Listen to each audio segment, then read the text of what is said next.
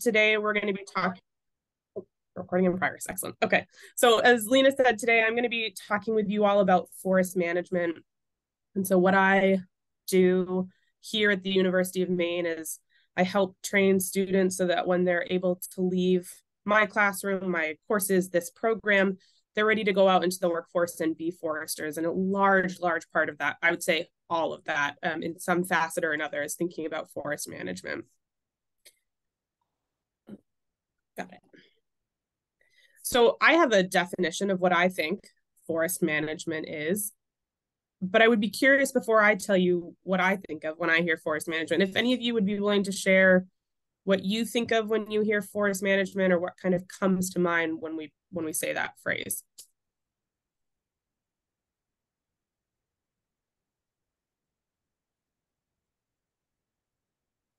And anything is fine. As I tell my students, there is no wrong answer here. Whatever you think works for me. I think of being able to create like a healthy, sustainable forest. Yes, that's an excellent one. I hear that from folks, like when I talk with small woodlot owners, that's maybe the biggest term that gets tossed out is I want a healthy forest. I want a sustainable forest. So yes, absolutely. Are there other ideas that come to mind when people think about forest management? I think of like supporting an ecosystem with like goals in mind, like different Yes. hopes for the property. Yes, I also agree with that. So having a goal, trying to achieve it, definitely. Other pieces for folks? I won't drag this out too long, I promise. But if anyone has other things they wanted to share. Okay, so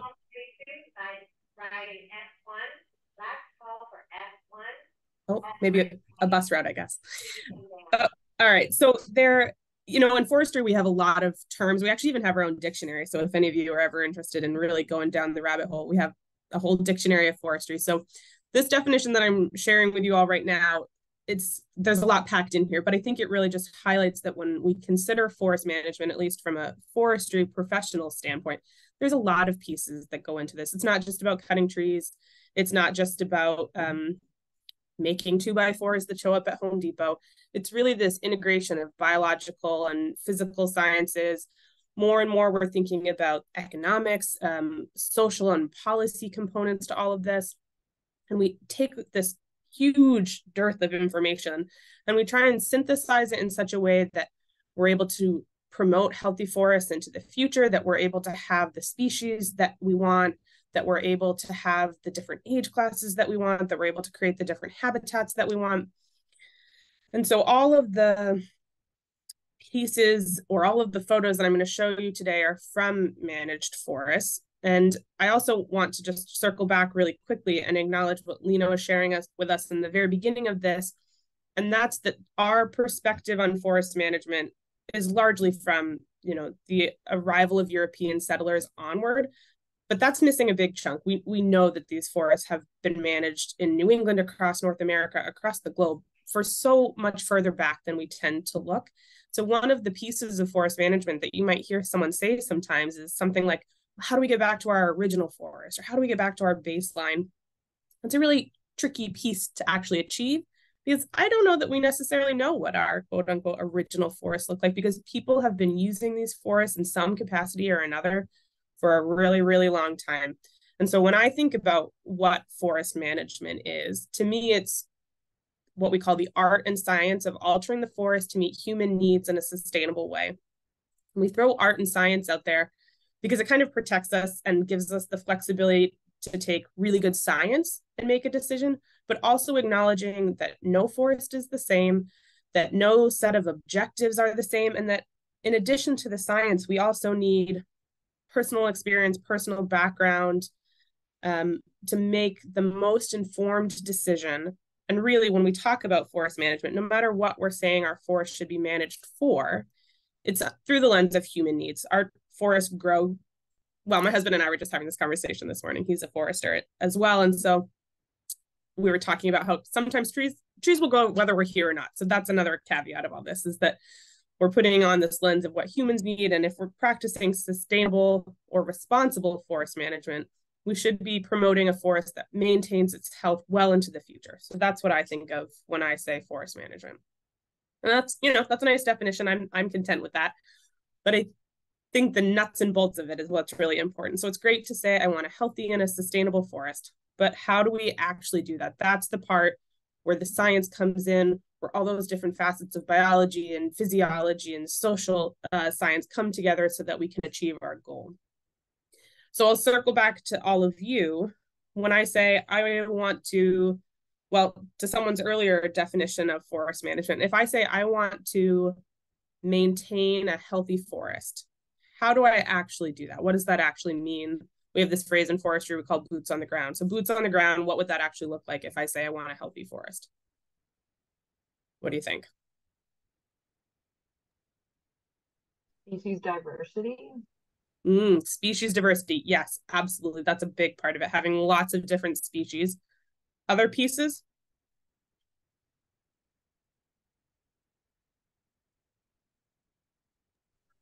Age diversity.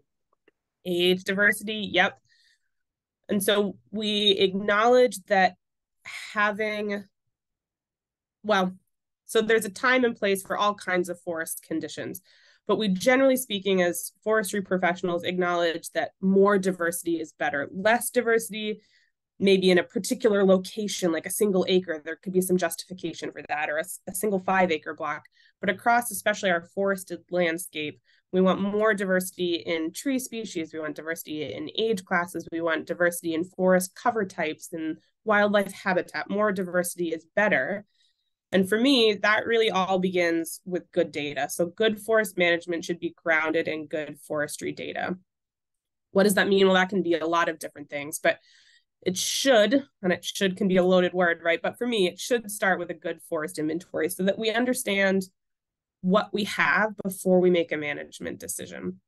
And what gets included in that forest inventory can be a whole bunch of different things. And that's really where, if you're trying to get your students out into the classroom, this is where you could have some flexibility about what kind of information you want to collect. So this is a study that I was involved in this summer, and I've never done this before, and I hope to never have to do it again. But what you're looking at here is little tiny seedlings that have all been tagged with, we used to call them pipe cleaners, but now they're called fuzzy sticks. So we spent so many hours this summer on our hands and knees twisting these little tiny colorful pipe cleaners around little tiny seedlings in an effort to collect some data so we could make an informed decision about how to manage our forests as we're seeing more persistent summer droughts. So this is on one end of the extreme in terms of data collection, but it just goes to show you can get as into the weeds on this as you want or more hands-off, but good management for me begins with good data. And then there are a few other pieces that as I'm thinking about what should our forest be managed for, that I want to factor in. And the first one really is, what does the landowner want? Or what does the land manager or the managing agency, what do they want? Because so much of forestry is guided by, again, those human objectives. So we need to know what those objectives are first and foremost. So that can look different or similar, again, depending on who you are and what you're trying to achieve. And so here are two, I want to say they're the extreme ends of forest management because they don't necessarily have to be, but just to show you what some different organizations might be looking for. So this right here, this is a meeting with IF&W over in New Hampshire, thinking about how we manage our forest for wildlife objectives. And then on the other side of the screen, this is the meeting with 7 islands up outside of Ashland, Maine, so up in the northern part of the state, thinking about how we manage our forests for more production-oriented goals. And there can be some overlap between what those landowners are both trying to achieve, and there can also be some separate components to that. So the very first thing, if you're thinking about how do I manage this forest, is what does the landowner want? Even if you're the landowner, it's important to say, what is it that I want my forest to look like? What am I trying to achieve? And then you have to put the little caveat on there, is what I'm asking of the forest actually achievable? And we can talk about that in just a minute, but it all begins with what is the landowner looking for? So if we think about this, you could also say, what is it that we're trying to get from the forest? And let's circle back to those 2 objectives that I just shared with you to see if we can figure out what or how those objectives might differ. So if we're that first agency, so New Hampshire, IF&W, and our primary goal is to maintain wildlife habitat, acknowledging that anytime we go in and work in a forest or manipulate a forest, it's probably going to cost us some money. So we don't necessarily need to make a profit on our forest management. We can't go in the hole either. So we need to stay financially neutral, or if we can, add a little bit more to the pot. And then also the aesthetics of the forest are important. So as a wildlife agency, that's maybe they're having public that's out recreating on their land regularly. They care about wildlife habitat, staying financially neutral, and also just keeping an aesthetically pleasing forest. So that's one set of objectives. If we contrast that with maybe one of our more production-oriented companies, for example, they're trying to make a profit. And there's nothing wrong with trying to make a profit off of our forest, especially if it's done in a sustainable way, but that might guide the direction of the forest differently than if we're, say, managing for wildlife habitat, or maybe not. You're going to tell me, I guess. So if our objective now is to think about having financial returns, but also if I'm a responsible forester trying to manage this forest for the long term, I also really want that forest to be healthy, and I want it to stay forest. I don't want to manage the forest in such a way that growth is depleting and species health is depleting, so that in 50 years, what I've got left is something I can't do anything with. So these are two examples of what forestry objectives could look like, and how we go about managing the forest to meet objective 1 or objective 2 can be similar or can be different. So can you all think, if we were trying to manage for objective 1 versus objective 2, if you were the forester out in the woods, would you do anything different? Would you do the exact same thing for both? How do you all feel about that? What do you think about that?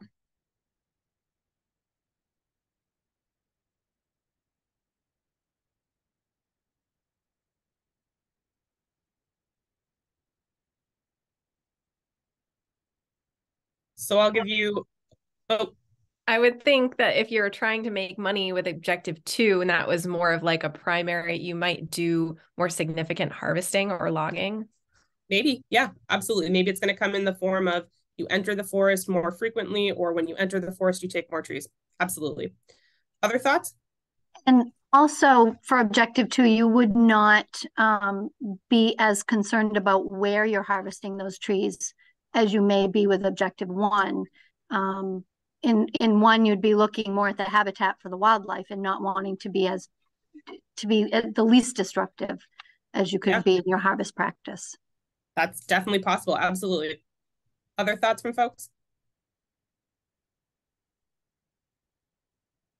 So this is where I really find forestry to be maybe the most interesting. It's like one big puzzle, right? So you're trying to take all of this information that you know about the forest, that you know about what the landowner wants, and it's almost like you're putting it in your brain and it's some sort of computer, and at the end you want to spit out a solution to this problem for them.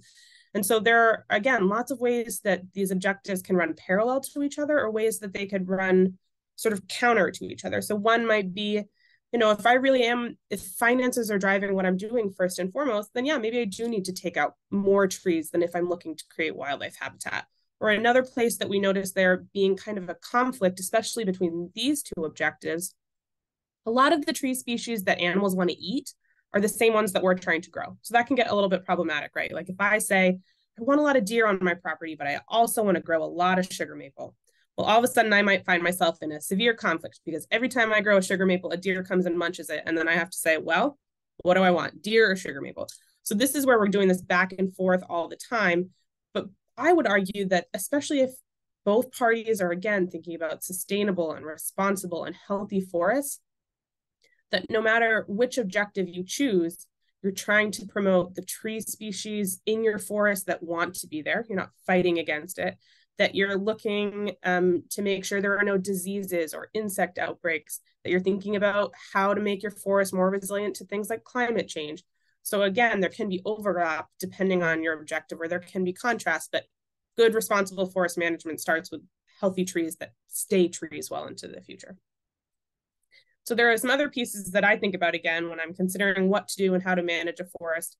And I broke it down into these two categories. So the first is, what are the possibilities from my stand? So now I know what I want to achieve, and now I have to frame that within the realistic possibilities. And then also I have to acknowledge that there are going to be some constraints. So I'm always telling my students, come up with the very best solution, and then frame that in the reality that you're working. And sometimes those two very best solution in reality may not line up, but it doesn't mean you shouldn't think about what you really want and then wrap it up in the context of what's actually going on in the world around you. So how do we do this? This is my personal checklist, and depending on who you talk to, there may be other pieces that get added on here. But again, if I'm walking into a forest for the first time or the 7th time, and I'm trying to figure out what do I want to do here, this is what I'm going to be considering. So first and foremost, what species are present? And you can break that down into as big or small categories as you want. So you might ask yourself, do I have a lot of softwood or evergreen trees? Do I have a lot of deciduous or hardwood trees? Maybe it's that simple for you. And so, you could be thinking like, I've got a lot of evergreens, I've got a lot of hardwoods, or I've got some kind of combination of the two. You could go even further into that. Like I notice I've got a lot of red spruce and balsam fir and paper birch. The detail here depends on, again, what objectives you're trying to achieve. But species doesn't just have to mean trees. So it could be what species of herbaceous vegetation do I see? What wildlife indicators do I see? Do I notice that I have a lot of snowshoe hare? Do I see that I've got a lot of songbirds? So species can be broad in that sense as well. And then you also want to think about how big is this forest? If you're trying to manage 100,000 acres, you're going to take a different approach, I would imagine, than if you're trying to manage 5 acres. Maybe there's a level of intensity that you can commit to a smaller forest versus a bigger. So am I thinking about, managing this one parcel of forest here, or am I thinking about managing this entire landscape? So the scale is going to be important as well. Up next, I would be thinking about what are the signs of disturbance that are out in the forest. And for us, often that might be things like a tree that's tipped over. Wind is our primary disturbance in these northeastern forests. So you might see a tree that's tipped over like this, and that's come after a big windstorm, or you're out there 50 years later and you can see this sort of topography on the landscape that's telling you in this forest where I'm working, there's a likelihood of a wind event. And that's something you might keep in mind, as you're considering what trees to take out. The other most common disturbance for us in New England is humans. And so if you saw signs of cut stumps, that would also give you kind of a clue of what's happened in the past. And so we can't move forward with our forests until we understand what's got us to where we are in present day. The next piece that I would be considering is, what do my trees look like on site? So I know what I've got for species, I know what I've got for disturbance, and then I want to start categorizing the trees themselves. So do I have, mostly big trees? Do I have mostly little regeneration, like, seedlings and saplings that are coming up? Do I have some combination of the two? Because again, you can start to think about this as kind of like we always say there's no cookbook in forestry, but I'm going to tell you, you could try for a cookbook in forestry. So you're going to be doing almost like this dichotomous key of, I've got this, so I'm going to move in this direction, or I don't have this, so I'm going to move in this direction. It's all about information gathering. And then the next piece that I would think about is, okay, is my forest really dark? Is my forest really open? And what I mean by that is how much sunlight is getting through, because that's a key component to how trees are growing. So if I'm walking through a forested stand and I'm not seeing much sunlight coming through and it's dark, that's going to tell me, that maybe I wouldn't expect to find any little seedlings on the ground because there's not enough sunlight getting there. And so if what I care about is having more seedlings on the forest floor, then I'm going to have to go in and take out some trees and open it up and get more light. Or if I'm in a situation like this was a forest that was cut specifically for songbird habitat. And in this particular instance, they wanted it to be a bigger opening to attract bird species that really like that sort of shrubby forest condition. So here I'd see a lot more light, and I might say to myself, yeah, you know what? This forest is young, it was cut not that long ago. I'm just going to let it go for a while because it's doing what it needs to do, and I can just step back for the time being. So this would be my checklist as I'm thinking about what I might want to do with my forest. Is, again, just this information gathering stage, because it all starts right with good data at the very beginning. So as we think about how that translates into our possibilities, there's some pieces that we would be looking at specifically. So again, what species do we have? We use this term composition. It's just a percentage. It's a way to talk to ourselves or talk to our peers about how much of a given species we have in a forest. So I'd say, I've got a high composition of red spruce. That means I've got a high percentage of red spruce or whatever it is. We also care about age of the forest because younger trees grow differently than middle-aged, than really old trees. So we think about that piece of information. We think about what we have for those small seedlings and saplings. So what's there? How do we anticipate them growing into the future? In New England, we use trees that have established on their own to get the next generation of the forest started. So that's really important when we think about forest management. What do we see in terms of healthy forests? Do the crowns look good? Are they green? Are they, looking really vigorous, like they're able to keep supporting the tree? That's the food factory. So if the crowns look sort of yellowed and shrunk, that might tell me something. Or do I notice that there's a lot of like the sapsucker holes, for example, that you might see going up the stem of a tree? That might tell me, well, that would definitely tell me that tree is starting to decay and it's maybe having some health problems. And I'm also going to be thinking about, how are the trees in relation to each other? Are they really clumped and dense? Are there some sort of openings in the forest? Again, maybe from a windstorm or a past harvest event. What do I see? And we call that the forest structure. So that's also going to inform what our options are in terms of forest management. And then just as importantly, so I've taken all that information, I've synthesized, I've come up with the perfect forest management plan. And then all of a sudden I say, hey, wait a second, I need to at least not go in the hole on this forest management. And the local mill is not taking the species that I'm going to be cutting. What does that mean for me? So we might think about local markets, or maybe I'd say to myself, you know what? They are taking aspen like crazy at the mill right now. And all of a sudden I'm now going to have more money coming in. So I can think about something a little more creative to do with my forest management than I might not have. The other piece we need to think about is who's going to do this work for us. So we know that our forest, the folks who get out and run the equipment in the woods, tends to be an aging population that's not being replaced as rapidly as we would like to see. So you also need to think about, do I have someone that I could call to help me make this happen? Do I have an operator that can get out in the woods and do this with me? And then policies. We have lots of great rules and regulations in the state of Maine, but we need to be aware of those. You can't just, for example, cut right up to a water body without consideration of that. And then public perception. We have this term that we call social capital. And what I think of when I hear that is we can only do what the public will allow us. Now, I'm a private landowner. I guess I could say I'm going to do whatever I want, but that maybe wouldn't serve me all that well. So we want to think about how this work is going to be perceived by other people. Does that all make sense to everyone, or are there more pieces of this that you can think of?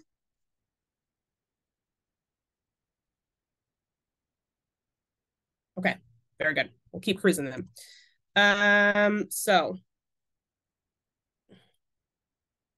just to wrap up, I just wanted to show you a couple of examples about what forest management can actually look like in the woods, because it's all well and good to hear about this, but it's helpful also to see some real case studies. So this is that IF&W property that we saw way in the beginning. And what their objectives are, as a reminder, make a little bit of money so that they can keep doing what they're doing. But really what they're concerned about is promoting habitat for deer and moose and songbirds. And so what they have done here, that's maybe in contrast to some other folks that are really thinking about straight up economic returns, they're saying, let's create some places on our forest where we just cut trees, promote a bunch of new trees to come in that the deer and the moose like to eat, and just basically say, here you go, animals have a smorgasbord. And so that might not be what a forester trying to promote regeneration of the next cohort is going to say, or the next forest is going to say, but they're acknowledging that part of their objective is to make food for wildlife, and that means cutting trees to grow more trees. So that's one way they've achieved their objective. And then another example, and I find this one alarming and also fascinating. So this is fortunately not for us in Maine. This is down in West Virginia, but this is forest management that's being used after the closing of coal mines. So what we're looking at here is the coal mine after it's closed down. And then they go in and they pile up a bunch of material. And then what they are trying to do next is to turn it into this forested condition. And I just find this, again, remarkable that they're able to, in a short window of time, take what looks like a terrible eyesore on the landscape, and through forest management, they're able to push it back to this forested community. Now, we could have a conversation about the broader environmental implications of all this, but I think it just goes to show that when we harness the power of forests, we can do some really remarkable things, or at least that's what I'm thinking of when I see this. And so to wrap it all up, I know that some of you may be thinking about how can you do some forest management activities in the classroom, or how could you maybe integrate some of this information into the work you're already doing. And if I was, or in the past when I have worked, especially with folks that are maybe new to forestry, I start with just good old-fashioned field observations. This is a great way for people to start paying attention to what's out there, because again, what's out there is what informs what we can do. So just field observations about what do you see, referring back to that checklist or other items that you want to add. How did we get to where we are, and what are our options going forward? And for me, just to have that kind of literacy, especially for students that are in a state like Maine, where forestry is such a component of what we do at the state scale, I think that would be awesome. And there are some really nice resources available too. So if you haven't seen any of these before, some of them are free, some you have to purchase, but they're all good. The Natural Landscapes of Maine is a really helpful tool when you're, again, trying to get a sense of what's out there and why. This forest forensics book is really awesome. It's like CSI, but out in the forest. So you go through and you do these checklists to figure out what caused the forest to get where we are today. And then the Forest Trees of Maine, another really good publication from the Maine Forest Service that can help you identify the tree species that are out there, start to think about what they need, what are their habitat requirements, how did they get there? And then I really like this one, and I've started using it with my own students. This is Forestry for Maine Birds. This was developed with the Audubon, and there's some really helpful checklists in there. So if you wanted to go out with your students and try and figure out, well, we've got a forest, what songbirds might we find here? You can go through and do these checklists looking at things like species and age and brush piles, and it can help you identify places where you might find different songbirds. So again, just some really good resources that are available for us in the state and across the region. And so that's what I have for you all today, but I'm happy to answer any questions, or again, if there's something I can follow up with you about after this, please let me know. Awesome. We don't have any questions in the chat, but did anyone have anything for Nicole before we switch things over? I'll just say one of my favorite things about teaching with forests is that it can provide a really awesome opportunity to look at the history of where we are and how we got there, and can be a great way to kind of mix social studies with science, because there's so much there. The land can tell us so much about what's happened and where we are now and how we got there. And you can also dive into why we got there and all of that stuff. It's a lot of opportunities there. All right, so we can toss things over to Anita, if you're ready.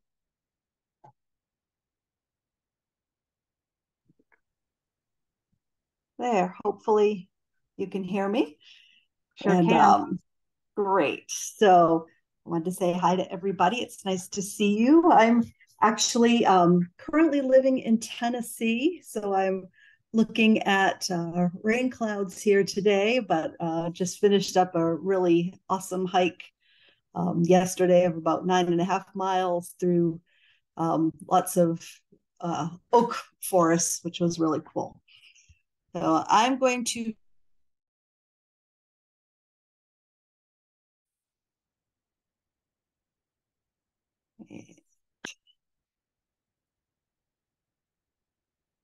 so hopefully you can let's see. So are you all set on the presentation section? Okay, awesome, great. I'm a little rusty on this. I'm busy with moving and everything. So anyway, my name is Anita Smith, and I am recently moved to Tennessee, but before that I taught for 25 years up in Maine in a public school setting, and have also done a lot of work with homeschoolers and with the Maine Master Naturalist program. So that's a little bit of my background. I taught mostly 3rd to 6th grade while I was in the schools, and then with homeschool, it's been anywhere from pre-K up through the high school level. So I have my email and phone number and everything there. So even though I'm not in Maine right at the moment, certainly you can feel free to contact me, and I'm more than willing to share ideas. Let's see. So anyways, this is a little bit of a background. I taught at China Middle and China Primary schools, And out back behind the middle school, which is here, and the primary school, which is back here, we have about 50 or 60 acres of land that belongs to our town. And so we have ended up creating a bunch of trails, and we currently have around 20 different outdoor classroom spaces. Out there, we also have this wildlife trail that we created, and I'll show you a little bit about that later. And we have a tree ID trail that has different signs identifying some of the trees along the way. And so like I said, I worked at the schools, and you know, even though it's great that this is right by the school, this area is open to the public. So anybody can go. It's pretty much dawn to dusk, or yeah, dawn to dusk.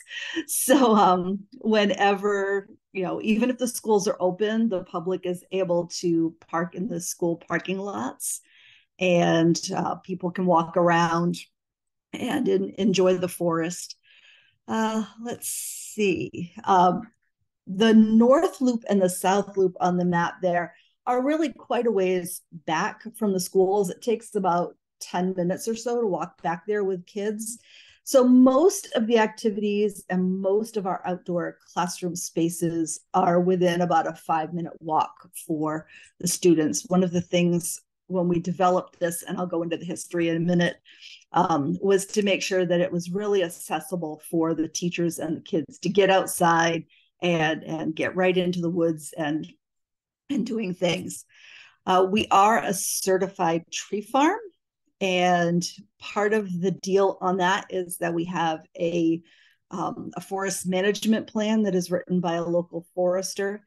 And we try to update that every 10 years or so. Sometimes it's a little earlier, sometimes it's a little bit later, but there is a management plan. And that has pretty much been developed, again, by talking to some of the people in town, those of us that are really involved in the forest, and just making sure that it's current and being used. So back in the 1980s or so, just individual teachers in the school would go out and use the forest for different projects. There were a couple of very simple, basic trails, nothing really special. There were a few little openings with some log seats, and it was very simple, but the teachers were able to go outside. And then back in the mid-1990s, there was a big push in the state of Maine, kind of in response to some of the harvesting that was done after the spruce budworm up in northern Maine. There was a lot of controversy about, management and the lumber companies getting too stingy, or, how are they managing the land? So we had a local forester who really wanted to create this forest space that would teach the public about good forestry. So in 1994, we had a committee that was formed. It was school staff, community people, natural resource professionals. We really just got this group together. We brainstormed a lot of ideas of what we wanted to do, what we wanted to see. We took into account what the teachers were doing for, the lessons that they had in the classrooms. We didn't want to create something that would make more work for the teachers, because many of us on the committee were already, were teachers, and we knew that teachers' plates were very full. So we formed this committee, came up with a mission and a vision about what we wanted to do with this land, really just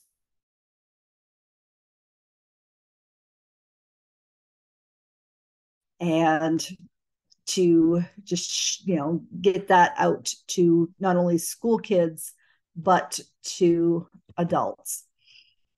So then from 95 to 98, we ended up doing a harvest.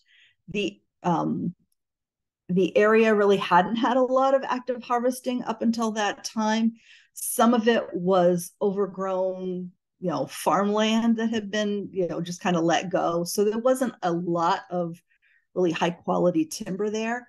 But we did the forest harvest. We created several different outdoor classroom spaces. The skid trails became our walking trails. And we created some specific forestry demonstration areas. They're really, quite small, but it was to demonstrate some of these different types of forestry management techniques. So we had one's called the seed tree. We had a shelter wood. We did some selective cutting. We did a plantation area. We had a very small clear cut area. We also did a couple of areas where it was basically demonstrating, not such good forest management to show what that looked like. So if students, and the public saw that, they kind of recognize it. And we ended up creating a learning guide for our staff. So, whoops, you can't really see it. There's a binder that has information for the school staff to use about each of those different classrooms. So in '97, we won the Maine Tree Farm Award. But then go to Mother Nature, as Nicole mentioned. Sometimes nature throws things at you. We had our ice storm in 1998, and it had a very big impact on some of our spaces. So we had to go in and kind of redesign some of the areas. We had to clean up some of the other areas, and really hit our forest pretty hard. So because of that, we hadn't done any active harvests until 2020. But it was really, it's been very interesting to see how the forest has grown and changed over those years. Any questions so far?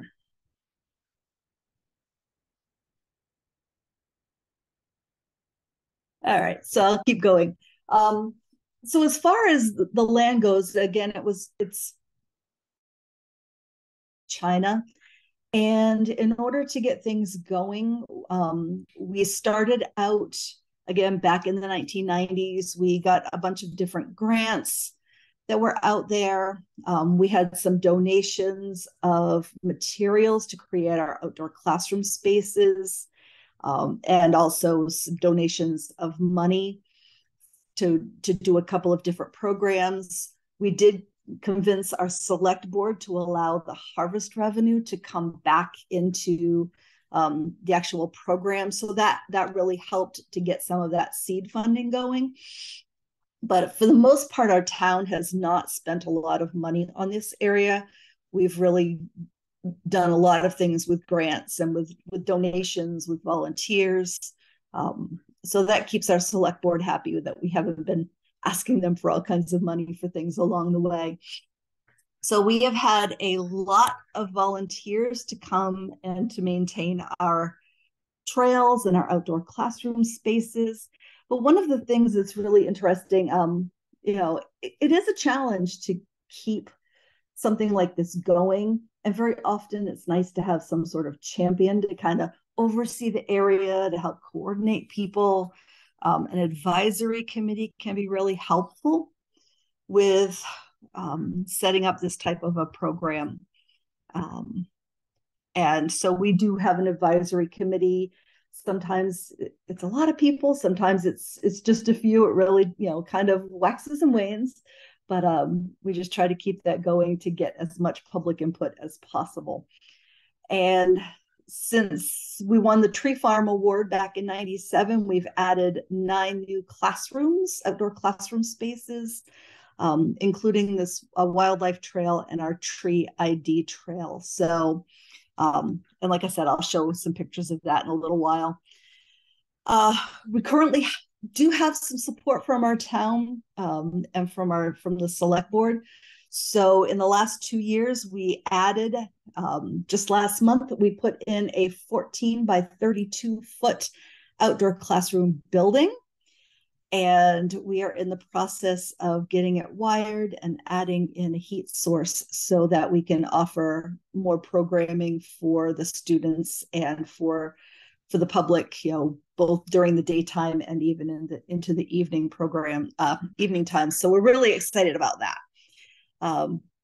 There's definitely a need for ongoing staff training, and you really do need to have some administrative support. I'm not sure for those that are there, how many of you are in the public schools, but administrative support is very often key. It also really helps to keep to work as a team, to find a couple of other educators in your school that can support and encourage each other to just keep going. And for us, we have to keep our town select board updated on pretty much anything and everything that's going on out there, since it is publicly owned. So getting into some pictures finally. So along the trails we have these oh gosh, how do I get back? There we go. So we do have some interpretive signs that have been created along the way to talk about the different outdoor classroom spaces. As far as the signs go, they are actually the same kind of process that the state DOT uses to create their signs, and I can certainly give more information about that. But I ended up doing the Maine Master Naturalist program back in 2014. And part of my capstone project was to create these signs so they're out there not only for the kids to read as they're going around, but also for the general public. So here we have the sign for our tree stump station and for our Shelterwood station. Any questions so far?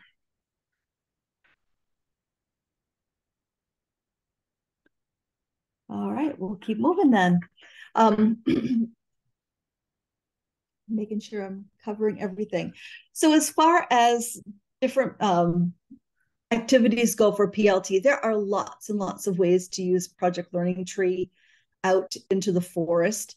Some of the things that we have done at our forest, we've done some staff-wide Project Learning Tree workshops, which has been really great. That way everybody has been trained.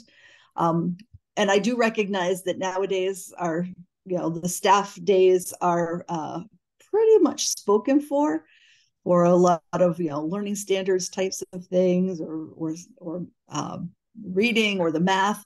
But if at all possible, it's great if you can get a group of people trained with the Project Learning Tree materials, because then you can work together and bounce ideas off of each other. I shared that we created a learning guide for staff, and our learning guide basically has a description of each of the outdoor classroom spaces, kind of what the objectives are for that space, or just kind of a little summary of what it is. We also tied it in with specific activities from the Project Learning Tree guide that teachers could use, so they didn't have to go out there and say, what do I do with this space? There's information already there to help them, just some background information and links to the Project Learning Tree activities. Another thing that we have done to use a lot of Project Learning Tree activities is we created forest days. And during our forest days, what we did, we took every student outside into the forest for the entire day. And a committee of people got together, and we recruited volunteers to do little lessons, half-hour lessons, and they would teach them, usually 3 or 4 times in the morning, and then we take a lunch break, and then 3 or 4 times in the afternoon, and they would share their activities, and the kids would rotate through them. So we had a pretty elaborate schedule with about 30 different classrooms of students wandering through, and we would often have 50 or 60 different volunteers doing the presenting. So if somebody has more questions about those, I can share. But it was just a great opportunity for students to really see a lot of careers dealing with the forest or with the Maine environment. Another way that we've used PLT is guest programs, guest speakers, school programs.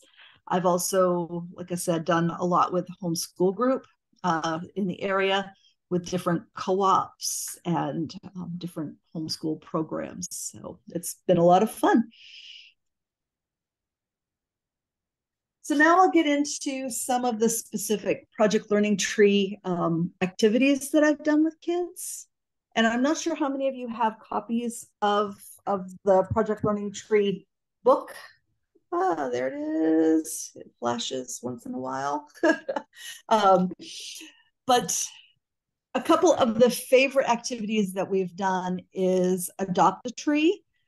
It's a great way for kids, as Nicole mentioned earlier, to get people to just observe what is already there and to really kind of start forming connections with the forest in itself. This boy over here is actually trying to figure out how old this tree is, and there's a way you can count what's called the whorls on the white pine, and he was pretty excited to be able to find a tree that was his age. And then the picture on the right is showing some kids. They were looking and doing an activity called Trees in Trouble. And in that case, they were kind of peeling back the bark to see what kind of insects they could find and to make some observations about what might have, caused trouble with that tree, what, if it was insects, or, in this case, it was a tree that had been basically flooded to create a pond area. And the tree itself was starting to decay. But Trees in Trouble is a really great activity for kids to go out and start to do some assessing of forest health.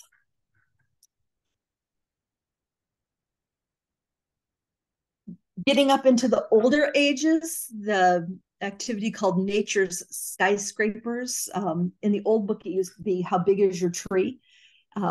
Is another great activity that we have done with students, where we get them to go out and actually learn using just some of the basic forestry tools that foresters would use. So we've got a couple of different foresters. One is showing that young man how to use a Biltmore stick. And it's a neat tool for students to be able to use to measure heights of trees, diameters of trees, to try to figure out what types, how much of a product you can actually get out of the tree.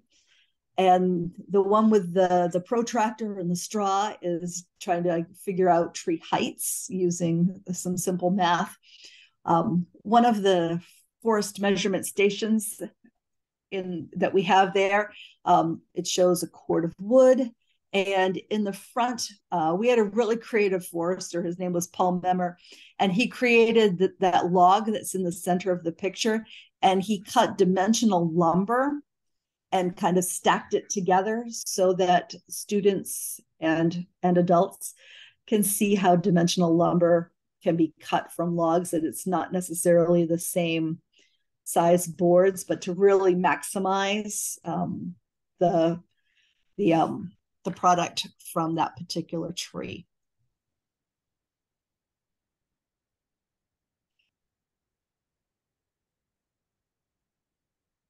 One of the other things that I love about Project Learning Tree is that it really can tie into the next generation science standards. And in this case, the kids on the left are looking at microorganisms, microinvertebrates from a pond area that we have. And the girls on the other side it looks like they're doing another habitat study. And the activity is called Field, Forest, and Stream. And it's another great activity for middle school kids, 6 through 8, to look at, the different biotic and abiotic components of forests, fields, streams, and start doing some comparisons. So that's another activity for Project Learning Tree that we have used that has been really successful with our students.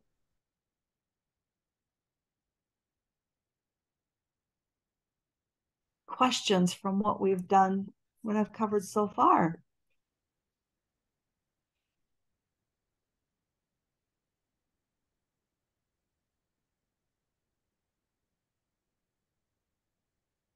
All right, so we'll keep going. As I mentioned, we hadn't done any harvesting of the forest area from 1998 up until 2020.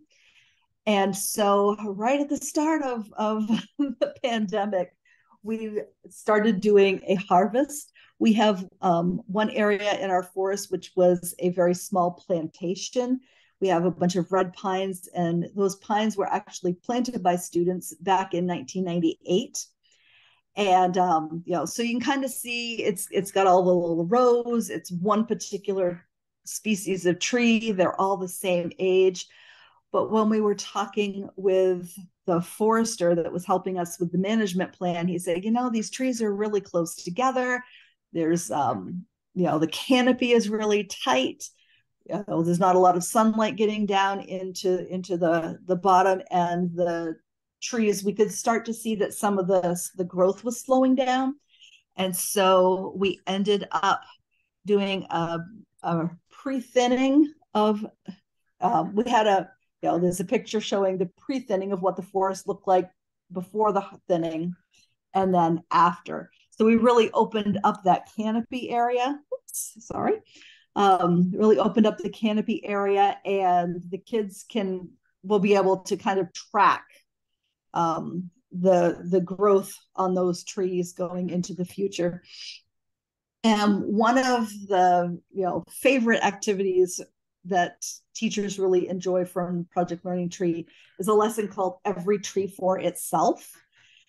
And in that particular activity, you use chips, whether it's, some people use poker chips or pieces of paper or whatever, and you sprinkle down these different colored chips. You have, yellow ones for sunlight, blue ones for water, green ones for the nutrients and the carbon dioxide. And so you sprinkle those on the ground. Kids pretend that they're the trees, and they have to collect those chips. And then they can look and hold them out and compare with each other, who got more sunlight, who got more water, did everybody get those 3 components that they need in order to continue to grow. And you can also go in and pretend that you're harvesting some of the trees, so that there's more resources available for the one.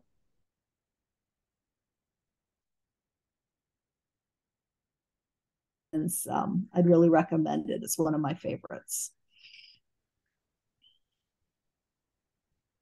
So a little bit of information about the forest management harvest that we did.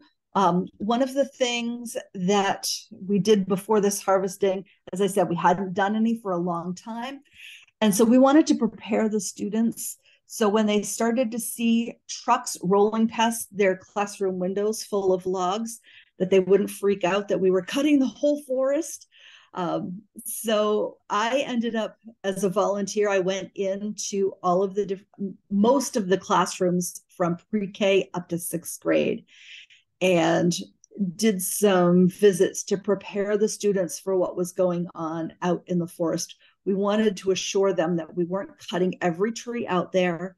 We wanted to show them that harvesting can be a good thing, or, again, that we weren't destroying the forest, but we were actually doing things to try to take care of the forest as part of our management plan. And one of the things that we did while we were there, I read a book out loud called Why Would Anyone Cut Down a Tree? Let's see if I can get it to show up. Anyway, I have it on the list of resources at the end. So why would anyone cut down a tree? It's a really great, simple picture book. But again, I used it from pre-K up to 6th grade, and it was really effective with the kids to kind of explain why we are doing some harvesting out there. I also used an awesome activity called Renewable or Not, and it's actually in the old guide and the new one. And in that particular one, it's a simulation. There's a couple of different versions of the activity. And I did one where the kids actually become forest managers. And in the activity, it says to use popcorn, but I always use pretzel sticks to represent tree trunks. And it shows how kids can manage the forest and still continue to have trees growing in their forest. So it's, again, a great activity. In addition to doing those things in the classroom, we took the kids out to the harvest site to talk to the logger, to see the equipment. We were really lucky they were able to stand far enough back so they could actually see some of the processing that was going on out there. So it was really cool for them to see that the logger wasn't just out there cutting every tree, that there were objectives, that there was a reason why he was picking and choosing certain trees. They got to see the equipment, which is, a big hit for all of the students. And that was actually on the Friday before the world shut down. So we were really glad that we could squeeze in that visit before things went crazy.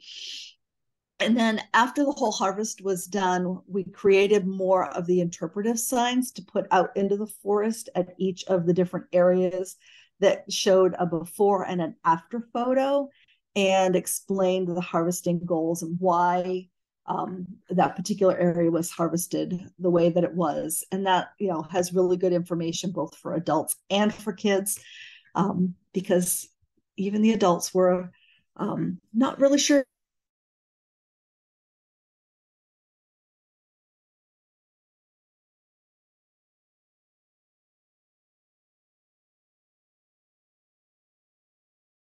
before we do our school-wide forest days. They are interdisciplinary. We try to pull in all the reading, the writing, the math, the history, arts, music, and get as many of those integrated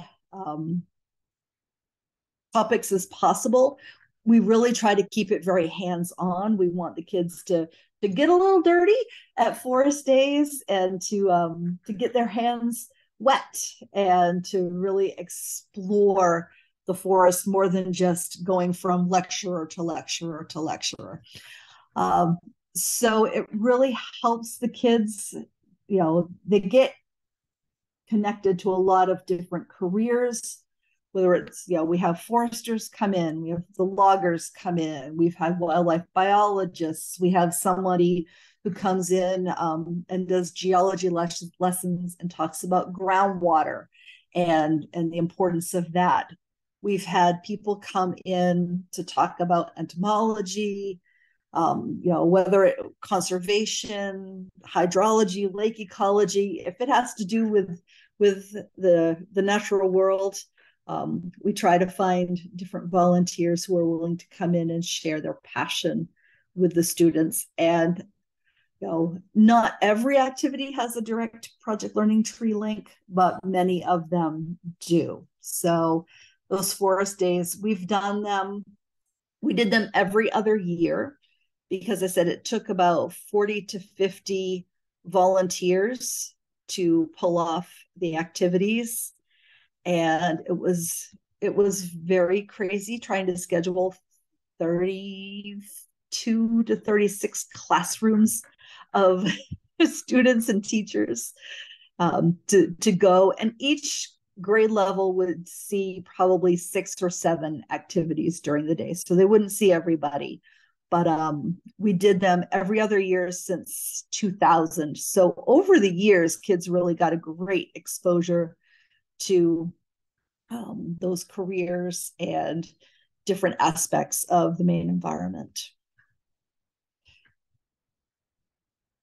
All right, so I'm covering things.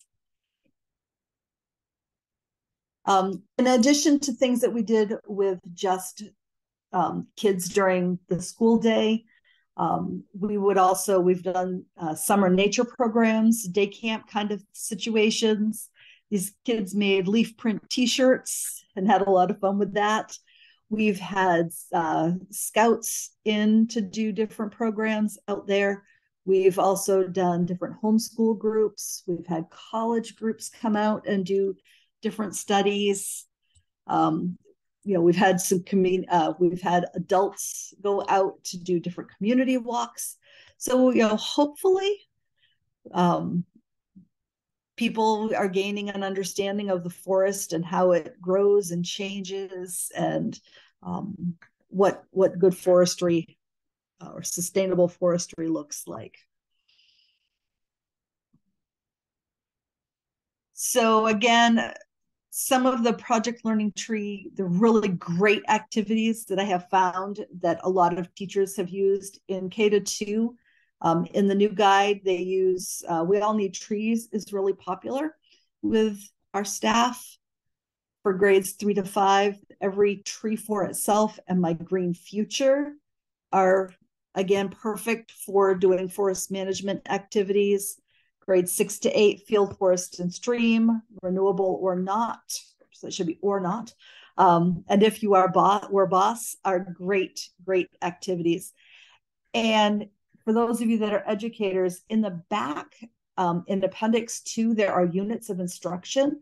So if you're looking for a way to connect activities, one activity to another activity under a certain topic, if you're having to do a lot with standards, those units of instruction is a great resource for you to be able to tap into, so you don't have to create it all by yourself.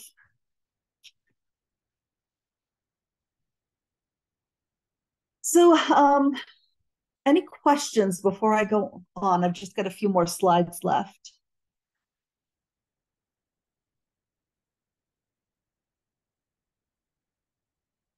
All right. So some of the challenges that we have faced, and we all know that, there are challenges when you're dealing with getting kids out into the forest. One of the things, as our advisory committee has recognized, that we really need to be transparent with the mission of the China School Forest, or actually we call it the community forest at China Schools now, because it's owned by the town and not the school.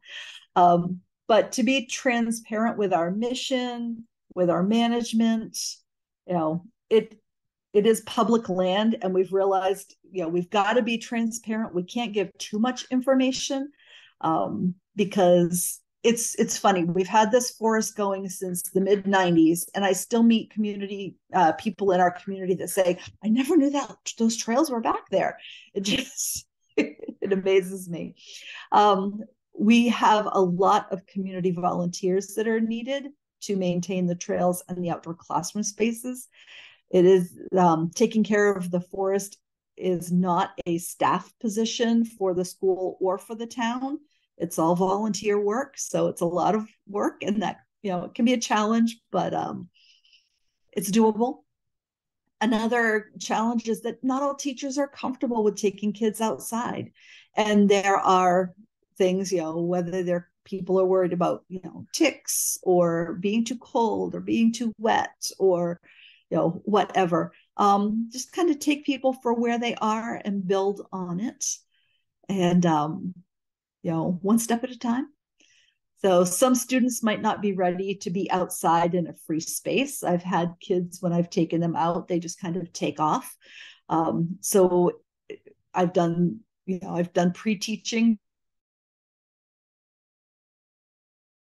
outside, but you often see a side of kids outside that you never see inside the classroom. So it's definitely worth it to take those steps. Another challenge is, as you have staff turnover, you've got to introduce them to the trails and to materials that they can use out there. Being creative with the new teaching standards, it's crazy. Teachers used to be able to just kind of choose what they wanted to study, and now it's a little more tricky. But are there any other challenges that you face, you've tried to be able to get students outside? I'd love to hear your ideas.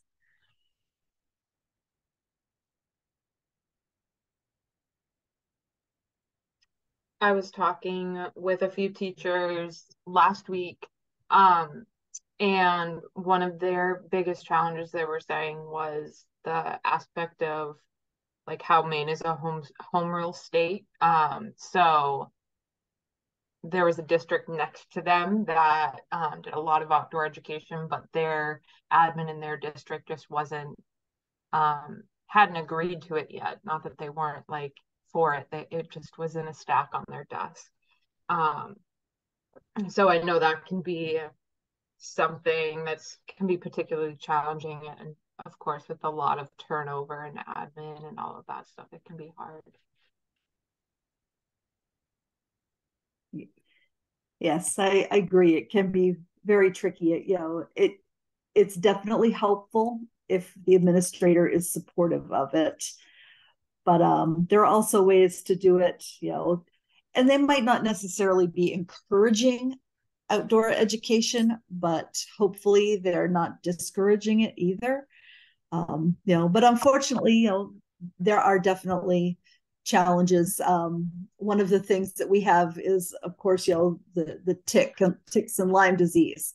And so one of the things that I have often done with students is it's called a giant microbe. I got it on Amazon, and it's a tick, a stuffed tick that is about this big. And then I use a pair of salad tongs, metal salad tongs, and I just, I teach the kids about ticks and what, that they're arachnids, and what their habitat is like, and what they do. And then I also demonstrate, if the tick does get attached to you, we can use the tweezers or the tongs and just very gently remove it. I always in my backpack have some Post-it notes and a roll of Scotch tape. So if a tick does get onto a student and it has started to bite them, I just take the tick off, stick it on the tape and onto the sticky, and then if I see the parent, I will give it directly to them. But I can also, in other times I've slipped it into an envelope, sealed it up, and sent it home with the student. And often I'll follow up with a phone call to the parents just to let them know, hey, it was a tick on them. It was on for a very short time. This is where it is. And so, it's definitely a challenge, but it's not insurmountable.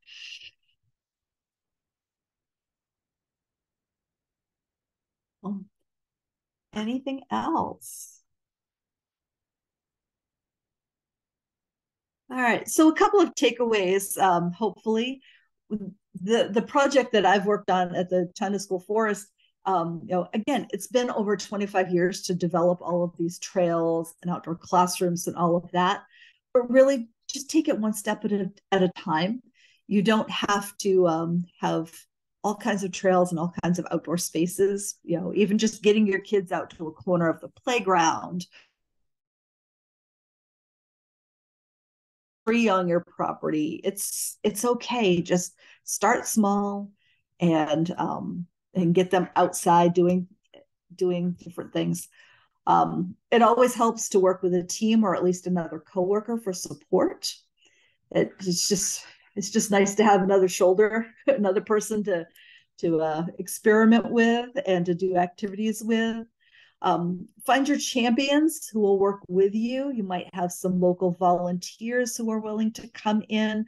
I know that Project Learning Tree, Lena has connections with foresters and natural resource people, and to be able to help support you in the classroom. You don't have to know it all. It's okay to say, I'm not sure what the answer to that is, but we can find the answer out together.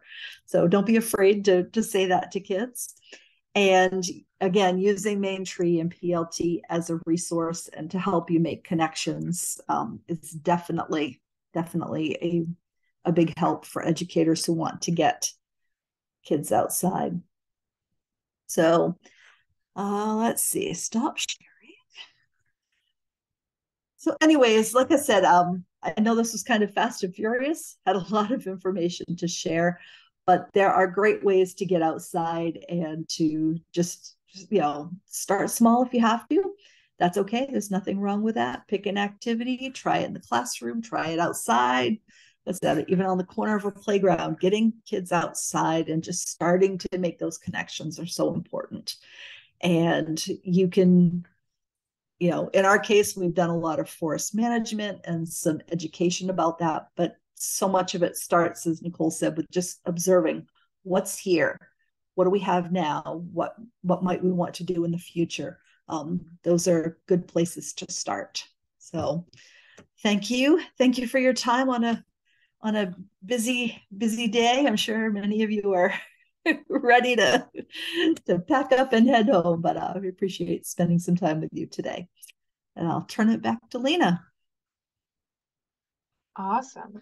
So I have a few more slides to share just to make sure that you all know the resources that are in the Project Learning Tree Guide, which if you haven't gotten it already, I'll be following up with you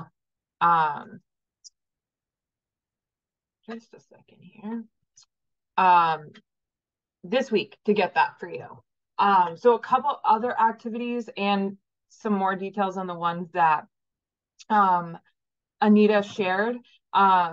Trees as Habitat is a really good opportunity to look at the relationships that might be out in, I mean, it doesn't have to be a forest. It can be like a schoolyard field type situation too.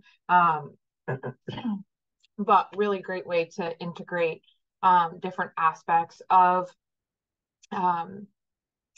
like living and non-living and different groups of organisms and such in with the younger grades, kindergarten through age 2 or grade 2 or 3. And then Anita mentioned Trees in Trouble, which is always a great one, especially if your students have heard about things like brown-tailed moths and spongy moths or emerald ash borer, all of those things. If you are in an area that might have them, it's a great opportunity to talk to students about those different issues. And we have district foresters in Maine here that can come out and bring examples of what a emerald ash borer might look like and what they do to a tree, and kind of make that a little bit more tangible for students. But another activity that I love is Discover Diversity, which really looks at the data behind the diversity of a space and taking a really small bite of an outdoor area and really diving into the different species that are there. But especially with forest management, I think that the fun stuff can come at a little bit of the older ages, so 6 to 8, but also in high school. There's some really awesome opportunities to get students involved in forest management and the decision-making process. This can certainly happen at younger ages too. But If You Were the Boss has a bunch of different student pages in the back of that activity that essentially like walks you through the decision-making process of laying out goals that might be there, different community partners who might be involved in the decision-making process and all of their goals that they might have, to really put that on paper and make it a little bit more dynamic as to how that process happens and make it more realistic. And there can always be some really cool opportunities to get students involved in the actual process. If you have a forest or a piece of land that abuts your school or something like that, there can be some really great ways to get them involved with a land trust that might own the property or the town.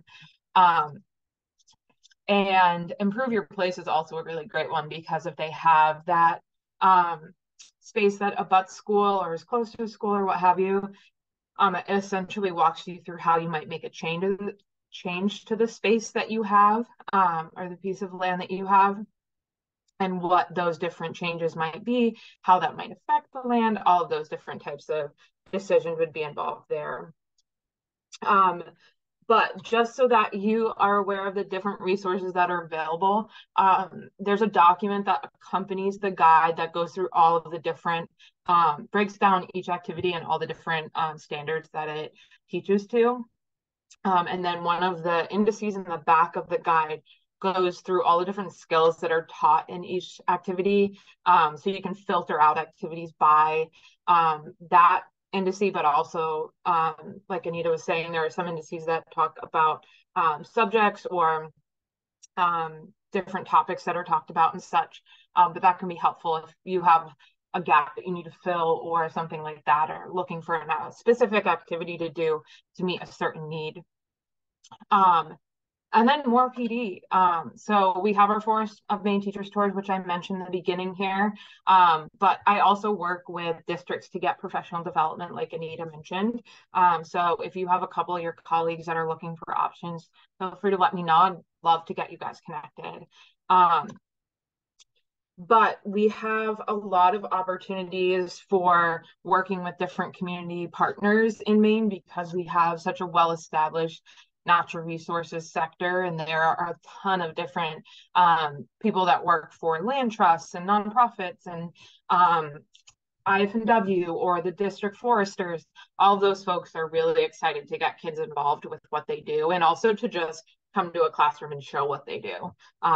So show you how a forester could come and show you how they look at a forest and the different things that jump out to them, and how that might be entirely different than what you see. Just to get some exposure and maybe take a day of class off of your hands, so that there's another voice there too. But if you all have any questions, we're here to answer them now. But our contact information is here. And I'll make sure you have Anita and Nicole's contact info as well, if you come across anything in the meantime.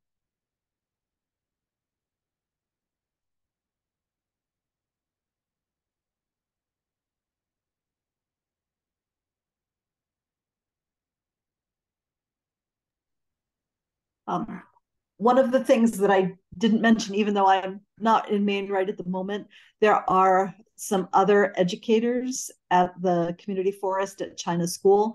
And so if I'm not sure where people are from, but if you are ever interested in doing a walk around the forest and would like to see a little bit more about it, I'm sure I can arrange for somebody to take you out and to get a peek at it. And on the Facebook page, it's just Community Forest at China School. Somebody, and I'm not even sure who it is, recently did like a 9-minute video of out in the forest and walking around and showing some of the different outdoor classroom spaces with their children. And that link is on the Facebook page. So it's really kind of a fun little short video if you wanted to get a little better picture and idea of what's out there.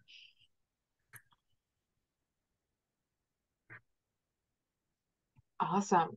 Well, I'll hang out here if anybody has any questions that they want to get answered. And then feel free to let us know if you have questions or ideas that you want to brainstorm about, or any barriers you come across. I'd be happy to help with those types of things as well along the way.